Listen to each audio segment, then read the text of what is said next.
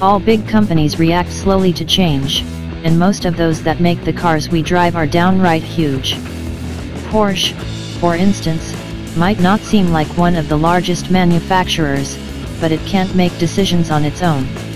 That's because it's part of the Volkswagen Group, which is a mammoth of a corporation. It's the same with Smart.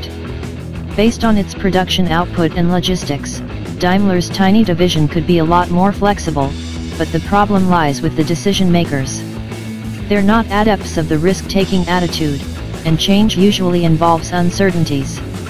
That's why anything they do, they take baby steps. Take the Smart electric drive, for example.